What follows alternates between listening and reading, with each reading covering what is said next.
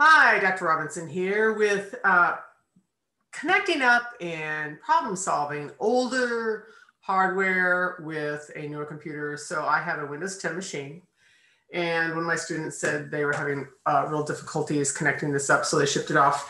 It is a Juliet Pro. It has a parallel port. So all those who have been in this industry for a while, you're kind of laughing. So you also have a printer to USB cable. So I'm going to just disperse of the parallel cable. Just going to put that over here. And anybody who, yeah, it's just a basic printer to USB. Okay, so now let's talk about loading it first, and I'm going to show you how to actually connect it up. So the lid actually comes off, so I'm in the front now. And if you go up about 60 degrees, you can actually just slide it right out. Okay, so, and the reason why you need to slide it out and just flip it over and put it on the very top is because, and I call these ears because they feel just like ears. They're the, where you put the sprockets for the paper and whatnot. On the very left-hand side, you're gonna feel there is a metal guide. The left-hand sprockets and ears and paper holders must be all the way to the left, because this is also, you can also feel a hole, which actually indicates when paper is out, okay? So that must be always all the way to the left. I am setting this up for 11 by 11.5 paper. So my right-hand side is set accordingly. You can easily, once again, there's lots of little ears here. So if you feel on the outside of the sprocket holders, paper holders, you will feel little levers, and you can actually just press them forward and they move back and forth really easily. I'm not going to do that because I've already set this up. Now I'm going to take my big ears, which hold the paper, and I'm going to lift them all the way up. And when you lift them up, you're going to feel the little sprockets. They stick straight up because, of course, you've got paper with holes. Now, I'm going to tell you, and this is a bad piece of paper, and visually you can see it's all squished at the top. It's because it totally determines how you're going to load this, and I found it out very quickly. So I smushed two just to confirm how you do not want to do it. If you put the paper underneath the metal guide, which you must do, and if you only place the paper at the sprockets, at the top of the sprockets to evenly set them up, and it's very easy to do that, but it leaves like about a finger width of gap.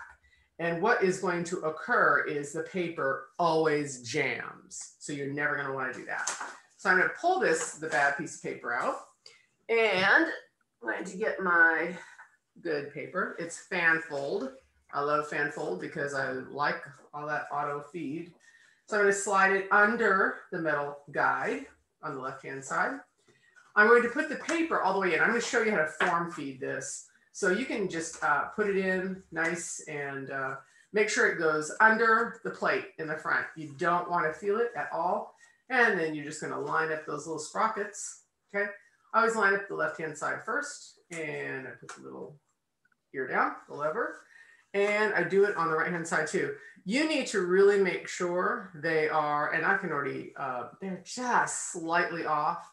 So what I'm going to do is, and you can kind of feel that, you can feel the holes are a little bit bigger than they should. So I'm going to just adjust that a little bit. I can put it down. I can lift that ear up, and I can just tap it and then press it back nice and solid, and much better fit. So you really want to make sure that paper is square in, because once again, it will jam if it is not. You're going to take your lid and 60 degrees, and that lid, sure, that lid just slides right on. Yeah, there you go. Yep, got it, and down. Okay, so you will want to set this up. So I'm going to just go through and how you set it up. And I'm not going to plug it into the computer yet because you actually want to set your computer up correctly before you plug it in, okay? So on the right-hand side, huge keypad. There are so many configurations you can do to this. So what you want to do is find one, stick to one, and keep it there until you really truly understand how to operate all of these commands, because it is endless and it is infinite. Oh my gosh. Okay, so I'm gonna reach it on my right hand in the back. I'm gonna go ahead and flip it on.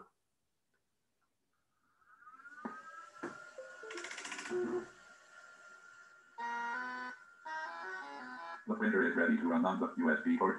Yeah, and the printer is ready to run on the USB port. There is a command to set it up for the parallel. I'm not going to tell you that because that's a whole other lesson. And it's just faster to do printer to USB. Okay, so the first thing you want to do is OL, top right-hand corner, offline, and you always want to turn it offline before you do any configuration. So I'm going to turn it offline. The printer is offline. And I'm going to set it to my 11 by 11.5 piece of paper. So I'm going to do 0.3E. Menu number 3, enter selection. Okay, now I need to enter my selection, which is going to be 1.1. E is enter. Saving the current settings in the program. Okay, and the printer is being reset. And now it's being reset. And actually, it's just being set to what it was before. It's just confirming that. The printer is ready to run on the USB port. Okay, so the feedback is just really, really nice. So the next thing you want to do is you want to set it, you know, we scoot the paper all the way in. You want to do 2E, and it's going to set it, it's going to align the paper exactly the way it needs to be. 2E. Okay, it immediately went right back online, so I need to turn it offline again. The printer is offline. Offline now, 2, enter. Okay, lines it up. Okay, and that's what you want to do, and the paper won't jam that way. Like I said, if that paper is not all the way in, it will jam, and you will have lots of fun undoing that. So those are the basics. Now, you're not going to do the offline, the 0.3 enter, the 1.1 enter. Once you set that, you're good to go for your paper.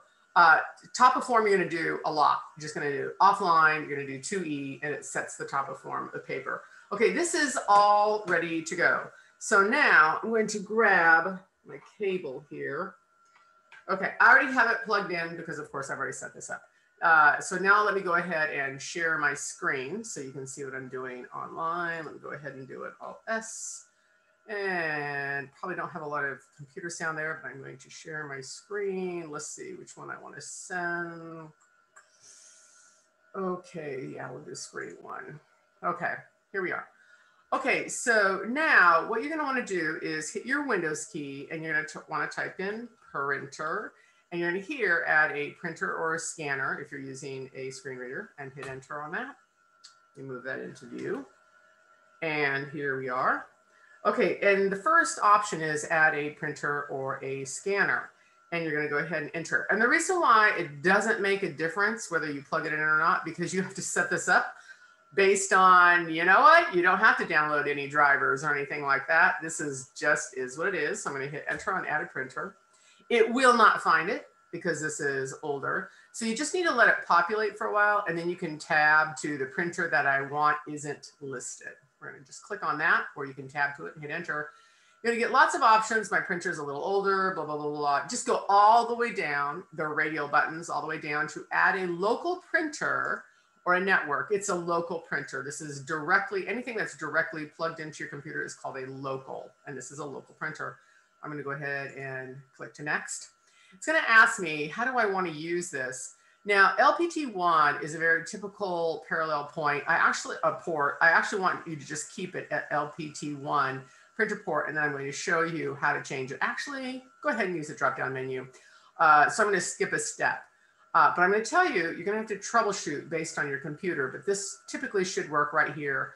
Go all the way down to USB 001 virtual printer port. Now, the reason why that's showing up is because, yeah, I'm going to unplug it and I'm going to show you. It won't change, okay?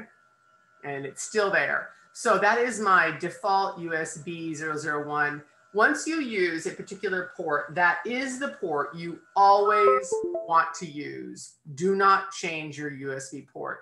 So if you're on a laptop, pick a port and keep it. And that really is true for most embossers if you don't want to have any issues. We're just going to go ahead and go to USB 1 because once again, we're doing printer to USB, and I'm going to go ahead and click next. Okay, so then you get install the printer driver. You're on the manufacturer, you're just going to click generic, you tab over, and you're going to select generic text only, and you're going to go ahead and tab to next. And it says, what do you want to do? Do you want to use the driver that's currently installed? No, don't. I don't care if it's recommended. You're going to replace the current driver because you've probably plugged other things into that USB, and you really need to just give it to your embosser. So that's what we're going to do. And we're going to replace it, the current driver, and next.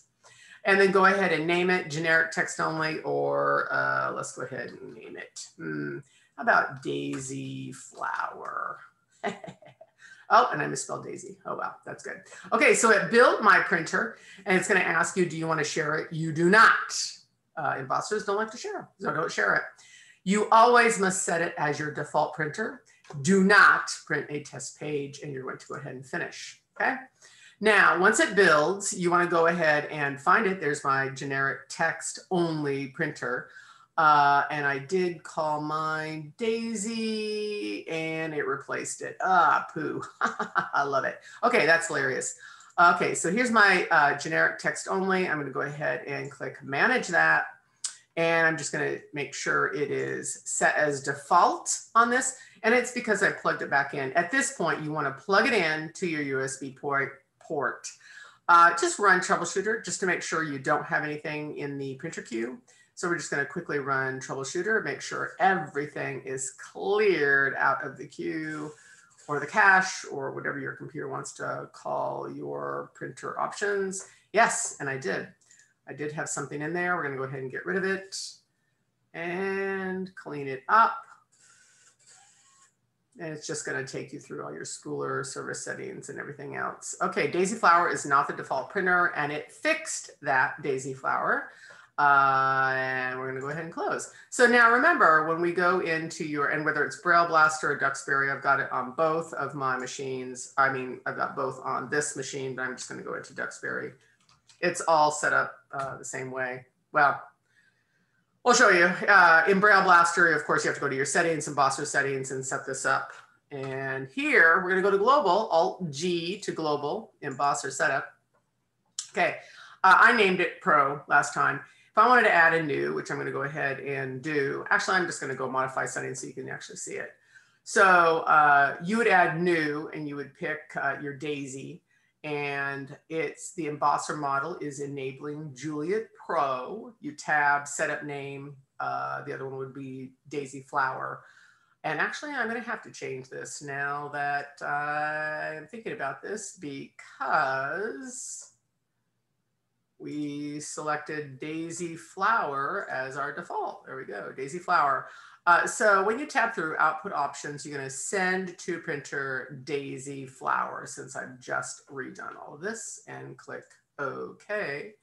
And the characters per line is 40 and 25. Once again, if you change your paper, you have to do something else. Emboss and interport, if you want to. I'm going to go ahead and tab to that, or just take your mouse and unclick that, and OK. Now, anytime you make any changes, you must go to global. To make a global change. If you start a document, then you can go to document. That will change it, but I'm going to do Control-N right now for a new document. Print, just so you can see those options. Typically, I would tab to the list view and go to BANA, but basic is fine. I'm just going to enter on this. And this is a test. Okay, Control-T to translate, and Control-E to emboss. Okay, and enter. And beautiful. Okay, now we've got that embossed out. What you want to do is offline. The printer is offline. You want to form feed so it moves it forward so you can actually rip off the paper. Okay, and get up. Go ahead and rip off the paper. And remember what I told you about realigning it, just to make sure it should still be offline, but I heard it beep also, so I always double check it offline. The printer is online. Online. The printer is offline. Offline, and remember 2E, and it sets it to top of paper, and you the printer is online. Are ready to emboss again. And there is my beautiful Braille. Oh, we love it. Okay, and that is how you troubleshoot older hardware with newer hardware and software. And that's how you fix your computers and embossers. Okay, talk to you later. See you online for more lessons.